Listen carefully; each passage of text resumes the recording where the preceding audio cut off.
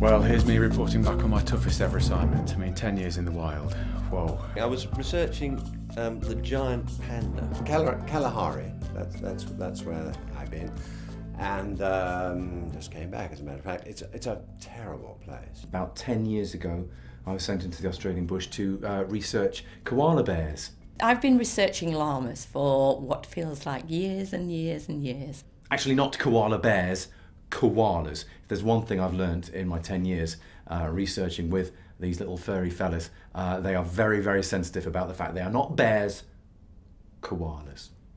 Well, I've always been very fond of penguins, and as an author I've always wanted to write a book about them. But of course you can't just go into these things cold. Well, actually it was very cold where I did end up going. I had to go to the Antarctic to study them. I had to think like a raccoon, I had to act like a raccoon, I had to start speaking like a raccoon as well. I even moved in with them, and when I moved in with them, they were wild. In fact, they were livid. I tried to keep my distance from the otters so that I could observe them without interfering too much in their behaviour. They did keep coming up to my tent and stealing crisps. Some interesting facts about koalas. How about the fact that they sleep for up to 18 hours a day? Interesting enough. They were very fond of me. They often stood on my head, you know.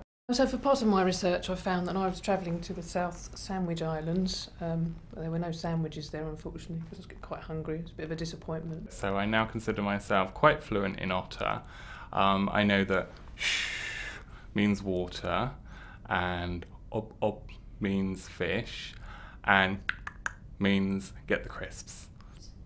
Well, I think one of the most intriguing pieces of behaviour I observed when I was out in the wild was when I was in the Antarctic with the emperor penguins. And I noticed something that probably even David Attenborough missed, and that is that they are extremely good magicians.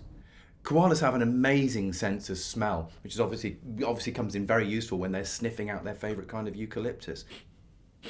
Okay, well, 10 years in the wild, you've got to learn fast. So, did you know, for example, that raccoons are called masked bandits? So they're little thieves. The behaviour, they just steal everything and anything. Stealing all the time. I had to learn to live like a criminal. There were hundreds and hundreds of chin-strapped penguins, which is apparently the most common species in the world. I didn't find them to be common at all. I thought they were rather posh, had airs and graces. They live on a mountain, and it was called Mount Tranquil because it's so peaceful, because pandas don't make a great deal of noise.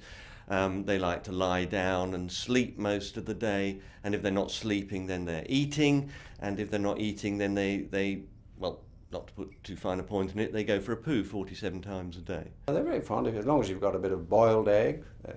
They love that, and ants' eggs if you can get them. They're very fond of those too.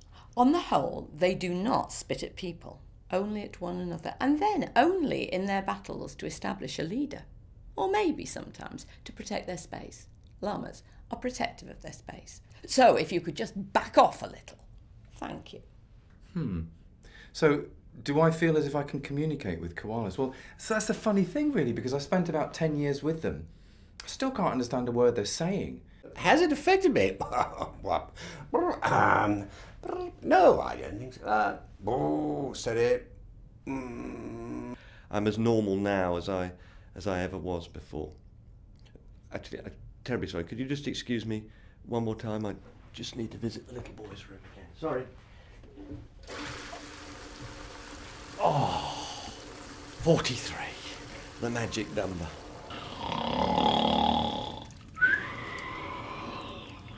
And I do find myself looking down my nose at times. Same as I've always been. You know, I just eat normally. And, yeah, not bird-like in any way. Fine.